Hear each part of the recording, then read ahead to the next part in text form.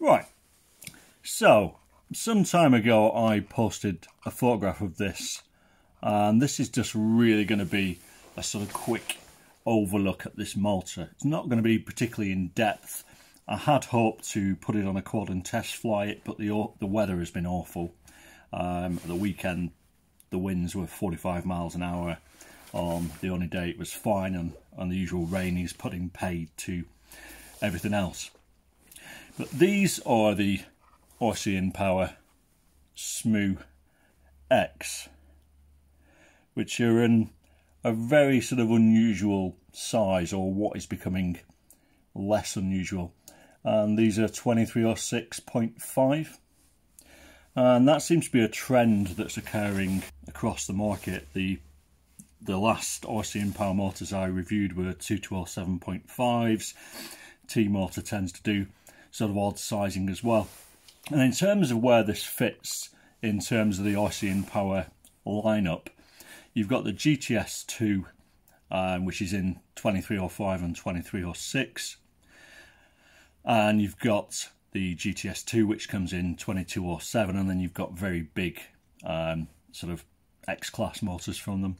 And the 2306.5 basically is marginally bigger than a 2207 and somewhat smaller than a 2208. So why they didn't just make a 2207, I have no idea.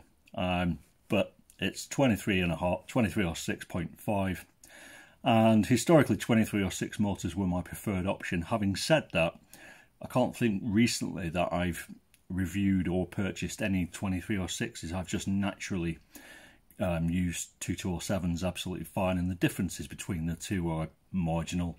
2306s tend to have a sort of little bit more feel at the bottom end but fade at the top. 2207s tend to have a much more aggressive linear throttle which doesn't fade at the top end, but the differences are fractions of a fraction, and in the air and a blind test I bet you couldn't even tell the difference. So the reason why I got this one, having said all that, is because it comes in this rather beautiful orange. And orange is my favourite colour, which seems like an odd choice to review a motor on. But throughout my entire time in this hobby, there haven't been very many orange motors. Pyroflip obviously have the orange and blue, but I've sort of wanted an orange motor for a long time. And because I can't get this guy in a quad and give you some honest feedback on it, I thought we'd do this video in a slightly different way, because the majority of my quads run Rcinpower motors, and I could get T-motor F60 V4s just as easy as I can get these free from Banggood, and they will obviously be cracking motors. And the reason why I buy and review Rcinpower motors is for two reasons really. Initially it was out of curiosity, and since then it's been because I've had zero issues with them on all of my quads.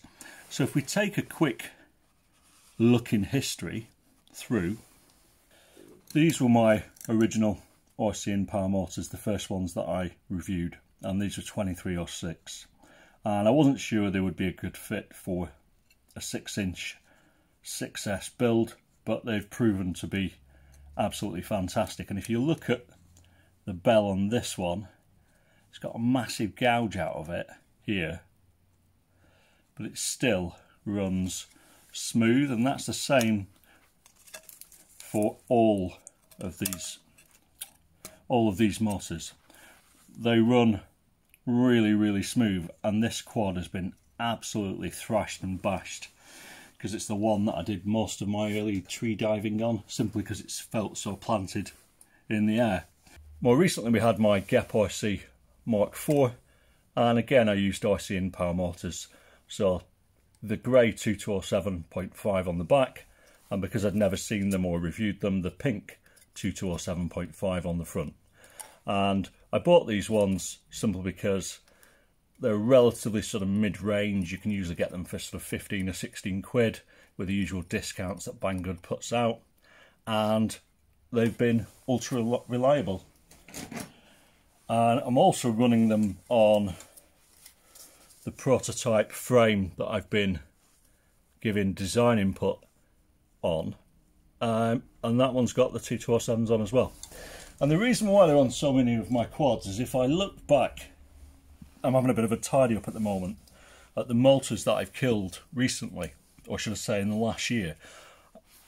As somebody who flies predominantly in woodland and grass, I don't tend to sort of kill a lot of motors, but bearing in mind I'm running Rcinpower on the majority of my quads, I haven't got any broken Rcinpower. So I've got a Brother Hobby 2207, that didn't have much life before it burnt out. I've got a Zing, which I broke the first time I flew these actually. There's a dent in this bell, so I must have been really unlucky, and it basically froze. And more recently, two of these guys, which were the 3B Hobby 2207 Pro 2s, which really broke my heart actually, because I loved these motors in the air and I loved the way they looked, but on both of them basically the windings smoked, and that was game over for those. So although I've got, in fact, yes, although I bought a spare one at the time I initially reviewed them, I haven't since even bothered putting them on my quad because it was too much hassle. And both of these smoked in pretty unusual circumstances that I couldn't really attribute to anything that I'd sort of done myself. They were just random incidents. So given the number of flight hours that the Rcinpower motors have seen, and the fact that they're all still running and I haven't lost a single one, it's either my lucky brand or they make a terrifically strong motor, and I suspect the latter. So I'm not going to take this guy apart, he says as he gets a screw stuck in it. I'm not going to take this guy apart because Rcinpower motors are really difficult to get the bell off. You basically just need to heat it up, and I don't want to scratch and damage a beautiful brand new motor as I've done in the past before trying to get them off. So the build of this motor is exactly the same as all the others. In fact, for its size, I would say it's probably, for all intents and purposes, by the logo, the same motor. It has the same, or pretty much the same pattern in terms of the bell. The underneath looks pretty much the same as well. We've got nice chunky single strand windings, and as always with Rcinpower, this lovely one-piece bell, which I think is probably down to one of the reasons why they last so long, because it's just basically stronger. And obviously Zing and various other motors have taken up this sort of manufacturing, but Rcinpower were the original guys. And as a motor, I just think it's really, really beautiful. I wish it didn't have this big logo on the side of it, having said that. So you're probably wondering why, instead of talking performance and all the rest of it, I'm talking about looks. And the bottom line is because the majority of motors these days are really, really good. You'd have to go a long way to find a particularly bad motor. I can't really recall any recent motors in the sort of 13 quid upwards which I would consider to be bad. They're all pretty smooth. They're all, you know, relatively reliable. The majority have nice chunky bearings like these guys do. So you've got to make your choice on the way they look, or the hype of your favourite pilot flying them, as T-Motor do, or the wacky colours that the Zings put out. And personally, I like the understated beauty of Rcinpower, and I have since I put them on that Catalyst Machine Works 6-inch all those many months ago, probably well over a year ago. So this is the Rcinpower SmooX 2306.5, and this is going to go on one of my quads, but given they're all colour matched at the moment, I don't know which one I was going to put it on. My plan was to do one last build with the Apex, an analog build. It's basically the last one that I'm probably ever going to do on 5-inch, but I don't know. So I need to find a home for these guys. I could just stick them on the Osiris's, but I don't know. So either way, I'll get them in the air at some point in the not too distant future, and then we can talk a little bit more about how they compare to the GTS 2 or 7.5s and all the rest of it. But from my angle, I don't really care about anything to do with titanium or 7 or 7.5 or any of that guff, all of which this guy more than likely possesses. What I care about is how long it lasts and if it feels good in the air. And the Rcinpower motors have always given me what I've been looking for, which is a relatively smooth throttle feel and decent power. And if you're a weight snob, this is with all of its wire.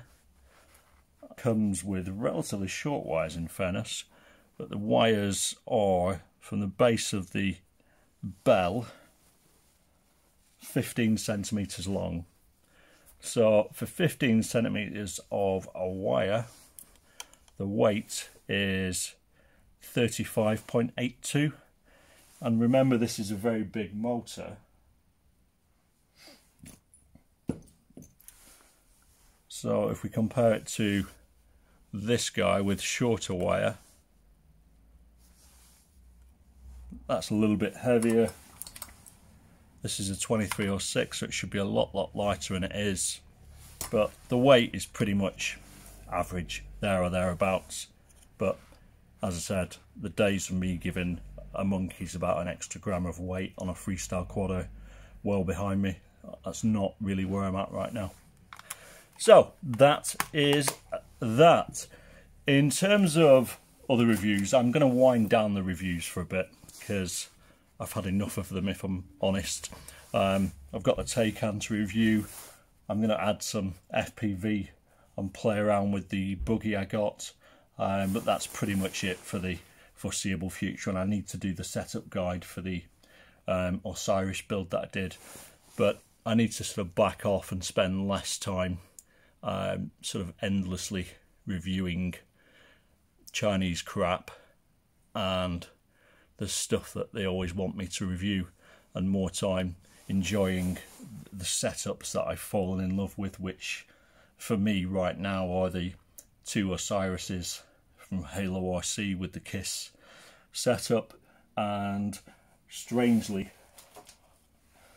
this little guy, which is the Transtech Beetle.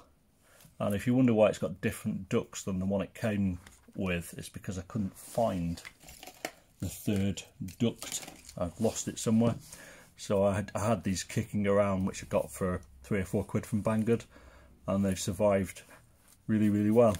So that is a bit of an ongoing project. Love the way it flies at the moment. Now I've really reduced down the filters and got RPM filters working on it, but I'm suffering from this sort of endless prop wash on descent, which is really sort of killing a lot of the fun of it, because in the other 99% of circumstances it just feels really good for freestyle and for sort of poking around in small spaces. So that's an ongoing project, and I'll obviously do an update if I manage to crack it. And I've got a little 20x20 Flight 1 board which I might pop in here, and also when I get my hands on the Cadex Vista, I'll basically remove this guy, remove this heavy mid plate from it, and I should be able to save, you know, 20 or 30 grams or so, which should help a lot with its performance. But yeah, really enjoying this guy. And I was planning to do a build around the iFlight Bumblebee, but I don't think I am now. I think I'm just going to review the frame, and then I've said I'll give it to one of my mates because I don't need 2 Cine Whoops. But that leaves me with a set of T-Motor 1507 3800 kV to review and fly. So given they're a relatively smooth motor, which will probably sacrifice a little bit of power for really smooth running, I may do a 3-inch build around the DJI system, which everybody's probably sick of me talking about right now, but it's really really excited me, so I need to do something with these guys. But yeah, other than that, I'm reviewing nothing else for the foreseeable future. I haven't ordered anything more. I don't want to order anything more.